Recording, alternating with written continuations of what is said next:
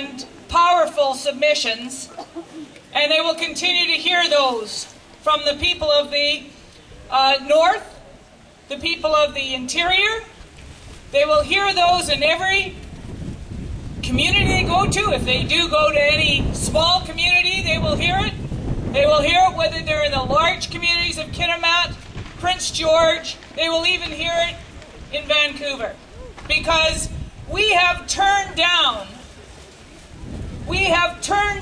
tankers on this coast time after time after time again. I wasn't here. I was still fairly young, hanging out in Vancouver when the Kitimat oil port inquiry happened. But I heard stories of the people who came from Prince Rupert and from up country to Kitimat and stand in meetings and on picket lines and make presentations to make sure that we did not have oil in our waters. And I was here when we had the offshore oil drilling debate in the mid-1980s.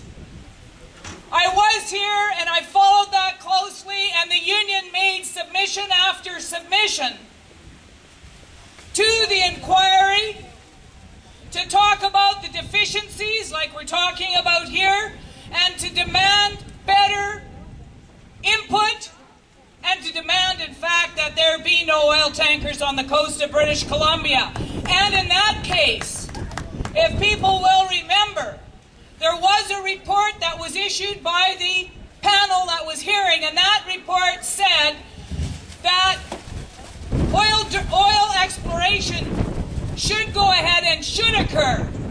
But they had a list of, I think, 130 factors that they said it should occur, but they said it should only occur if X, Y, Z. One of them was local employment opportunities. One was local supplier opportunities. I want people to listen to this, because that was the business community saying, we will get lots of oil. Our oil prices will go down because we've got offshore oil drilling. They said, we will be supplying everybody. Our businesses will grow. People who are unemployed, they tried to sell it and saying, you people of the North Coast will get the jobs. And the drilling, you will get the jobs. And so the recommendation of the panel was that as long as we got the jobs, as long as we got to supply, and as long as a bunch of other environmental stuff happened, we could go ahead with it. And the provincial and federal governments replied in a joint reply to those 100 and some odd recommendations. And the reply was, we cannot guarantee one local person will be hired. The jobs will be posted across Canada if there are any jobs, and they can be filled by foreigners who have expert in oil drilling, or foreign vessels who have experts in laying pipes in the ocean, or foreign vessels and foreign workers, or workers from Eastern Canada that can come out and run oil rigs. For the supplier issue, they said they will have no favoritism for people in local economies to supply, or local businesses to supply, that we will have to compete with the major businesses all around the world and in the Lower Mainland. That's what they did. So we were sick over it, because we thought the project was going to go ahead. And of course you guys all know why that project didn't go ahead. A little north to us in Alaska, in one of the richest fishing grounds in Alaska, the Exxon Valdez connected and sunk. That was the end of that discussion. Oh, gee, okay, now that's right. Yeah, we had problems in Rupert. We had lots of economic problems. Our pulp mill closed. Fishing was a little shitty. Sorry, fishing was a little poor. And so what happened was a group of Prince Rupert people got really enthusiastic. A group of 3 Prince Rupert people got really enthusiastic about reestablishing the offshore oil debate. They caught the provincial government's attention, the federal government's attention, and again we had offshore oil debate again, and that took place in the early 2000s. And we had that debate all over again, and the same things were said. Exactly the same arguments were made. The scientific reports of mid-1980s were dredged up again. DFO was asked to come up with another series of reports to update it.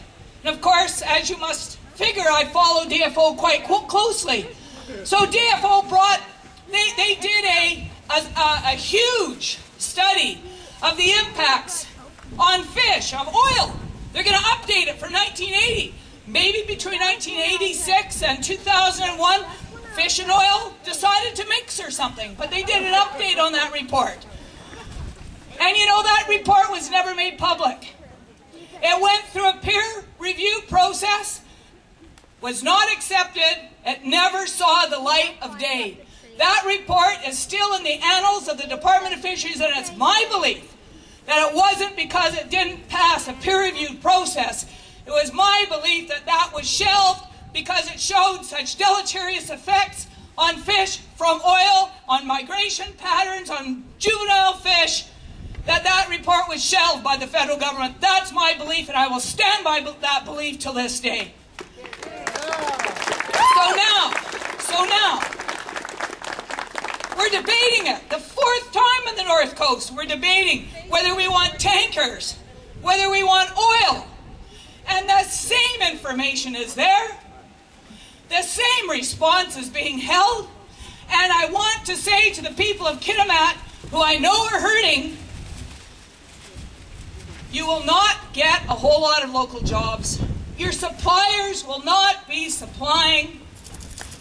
The impact, the possible impacts on your sports fishing industry, on the commercial fishing industry, on your tourism, those things will impact this community in a far more negative way. People of Rupert have been desperate since before 2000, before the last Prill report.